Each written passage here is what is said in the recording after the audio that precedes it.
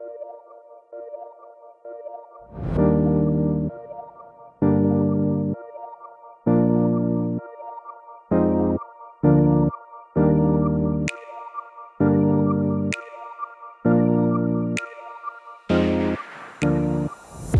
you could streamline your fundraising experience, what would you take out?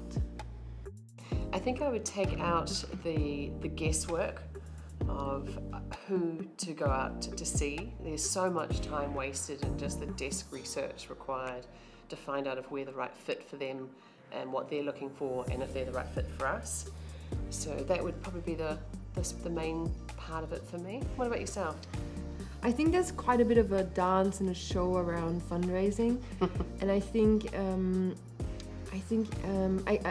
to a certain degree, they have to get to know your personality because it's so much about resilience and you have to get to know them. But I would take out a little bit of that show and just focus on the numbers and the actual business. I know what you mean. I actually often refer to it as the monkey dance. And I'll get home at the end of the day and feel exhausted from performance. Yeah. Because there is just so much of that required of you to be in the room, to be the visionary, the person that they think that they can get behind. And it's an interesting piece I don't think that founders consider when they go into this. When managing company money, what role does technology play? It's become so much easier to run a company, to monitor a company. If I think about sort of account management softwares or online banking, I mean, I remember just a few years ago, going to the bank, putting in cash money, and having these standing in the queue. And now everything is online. It's amazing. And for example, a week ago, I see all the money that comes out of our company, so I get a feel of what's happening. I have to authorize it, which is such a good system because it never keeps me out of the loop.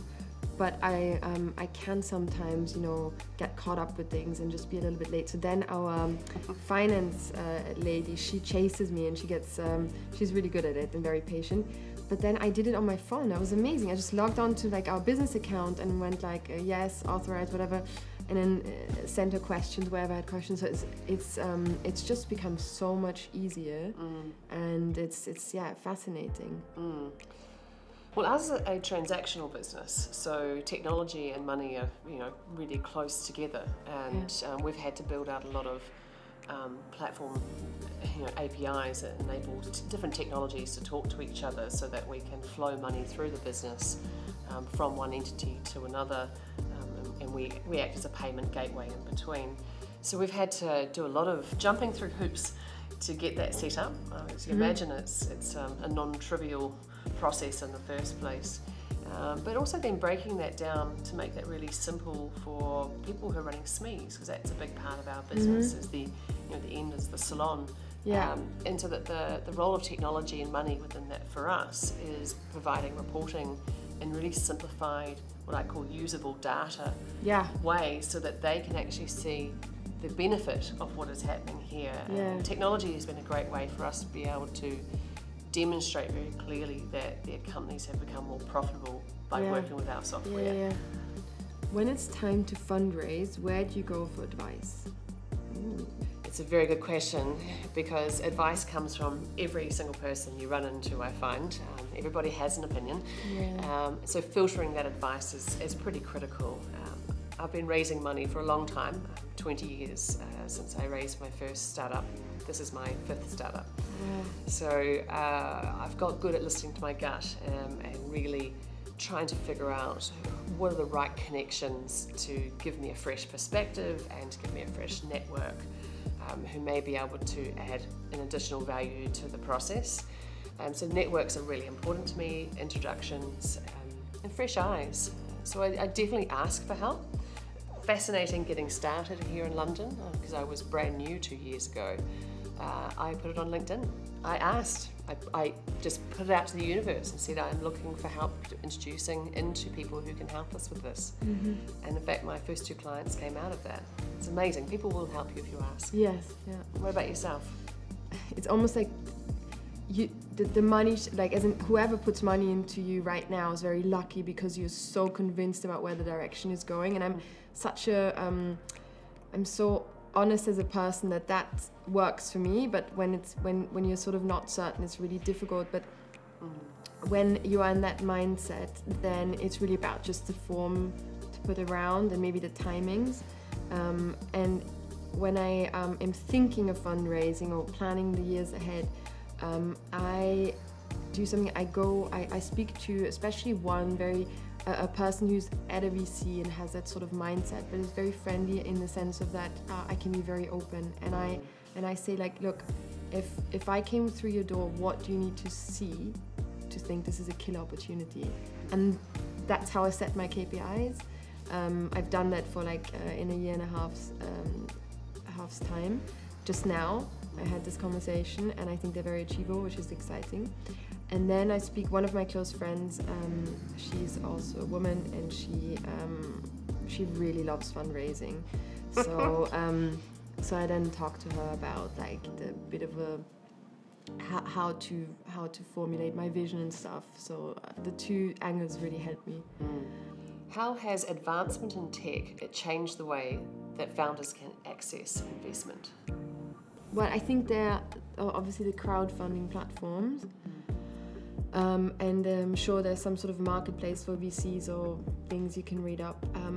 We have done it the very traditional way of like introductions, and I love speaking to other founders about their investors and who they would recommend. But we had a very interesting series of meeting with one of the crowdfunding companies, and where for me they were the image or the idea I had about them was that you use them in the beginning, when you have a nice concept, but really there's some that you can use at a much later stage if you want to have the public own your company as a brand awareness tool, and in order to create like 2,000, 3,000, 4,000 brand advocates. Yeah, a few big companies have done it recently, and then you have ads on the tube, and I think it's a really exciting way of using technology to raise money and just get your name out there.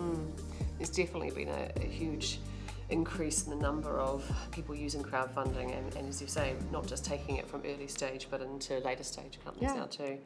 I think the other one with technology and advancement with accessing investment is clearly about that matching. How can we bring people closer together? And I think there's sites like Deal Room and other broker-based websites that are completely focused on the idea of matching people up.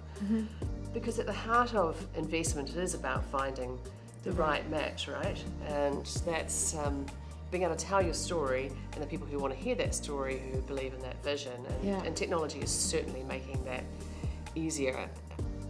Why might a founder be apprehensive about honest financial conversations with investors? Oh gosh, it's such a hard one to answer, isn't it? I mean, the psychology around not being honest, I can understand why people feel that they have to absolutely put on that show, because there's this vision of or expectation of what a founder should look like, and it's such an interesting culture that we've had come out of Silicon Valley and then go around the entire world, of this incredibly all on, all the time founder that lives and breathes and sleeps just their business and nothing else. And I think it's such a negative culture now, and the burnout culture has to move on. There's nothing sustainable about it. And I mean, I don't know about you, but I've been close to burnout before. I've been very public about talking about that. I think every founder has been after 2.5, 3 years. Yeah, exactly. And I'm 20 years and I'm doing about being a founder. So I definitely, I was doing IVF at the same time as a startup, and you've been through pregnancies in a startup, and it's a really hard time. And of course you feel like you need to put on this perfect face for everybody so they have full belief in you, and then you're supposed to do that for your team. And what I realised is that all those things led to a place where I wasn't being my true self, and I wasn't giving what I needed to bring my best stuff to the business. And I have this 2% of me that's the most important part of me, and that part is really irreplaceable within our business. And I need to be able to protect that, and that requires getting good sleep and eating well, and not just focusing on the business, having family time, being able to see things more creatively. And when I do that, everybody else benefits. yeah, I don't, and I think I disagree with the question a little bit in the sense of that maybe there is a founder's apprehensive about honest financial conversations, but what's there to hide? You know, you have like spreadsheets, management accounts, all sorts of things. There's nothing to hide, and then you can't hide it. yeah, and you have to. I think what you have to demonstrate with regards to your finances is that you have a plan. I think. Some people might call it strategy, but it's more who I am. When it gets to talking about the business or numbers, I talk about the things that are not as pretty very quickly, because it's how I am. I'm more interested in solving the problem than the things that are going well. If they're going well, it's sort of like, yeah, great, a bit boring. Let's focus on the things that are not going well and get them to do well. And I highlight them and how I tackle them, and that's just because they interest me so much. It's like sharing my passion. How do you feel after spending a large amount of money? It's funny because yeah, as a CEO, you often get approached for like, you know, from people who want you to spend money, and I have to say no a lot of times because I'm trying to grow the company in a very lean way at the moment. And my philosophy is that I'm very happy to spend huge amounts of money. I have no problem with it, but only when I see predictable growth. Like if I invest into something, I'm like, show me that this investment will give us return in terms of revenue, and I'm very happy to spend whatever. But we're really past the stages where we can invest, you know, to try things. And so our principle is just invest very small amounts with tests. The test is successful, invest a little bit more, proof concept, and then invest whatever is required and makes sense. We, having originated from New Zealand, as a general rule, we're very, very tight with money. So spending money within the business, large amounts, generally makes me feel quite sick. I'm very, very cautious, and I'm an incredibly good budgeter, and making sure that every pound we have goes as far as it possibly can. How easy is it for founders to access fundraising outside of their home countries, and how can they make the most of it? Do you want to go first? I feel like this is a question for me. Yeah. The simple answer is it's not easy. Being in market is crucial, so that's why I'm here. I moved myself to London, so that's hard. So personally, it's really hard. It's also difficult because you don't have your networks. In New Zealand, I'm a really well-known founder. I've been around for a long time. I've got a really good track record. I've exited businesses. I can get any meeting I wanted to get. Here, I'm an unknown entity, and I am literally starting from scratch. Being the ridiculous overachiever that I like to be, it's a challenge that I've taken on, and I mostly thrive in. I really love that. But it is hard. It is definitely harder. It's not impossible, but it's the advantages of going to school here or going to university here and having the networks of people is a huge leg up. Of course, because funding comes from networks. Yeah, and then the personal part behind it, it's amazing dedication. But I think I can answer a little bit because I'm Austrian and I moved to the UK about 10 years ago, and I spent about 5 years to get to the career stage I was in Austria 5 years earlier, in the English medical system, and it was so difficult on a personal level to just go through all these stages, and I think it made me like a better person, and it taught me patience and stuff. But what's so important, and the same for fundraising, I'm Austrian and now European, and we're here in the UK. I think if you want to get anywhere in another country, you have to truly, you have to analyze the culture, the behavior, the language, and you have to adapt. You cannot come and like stick through with your way of doing things or the way it was done in your home country, and then think you speak the same language. And so one thing I have to add to that is that I find London or England is very, very like embraces other cultures, other languages very much, and they are very open. Yeah, so London is a great place for people not from London to raise money, but you still have to adapt to the way people tend to do things here. But it's easy, I find, to adapt to that. There's a really salient point for me. But actually what I've learned over the last 2 years is to unlearn a lot of things that worked at home. Don't work here.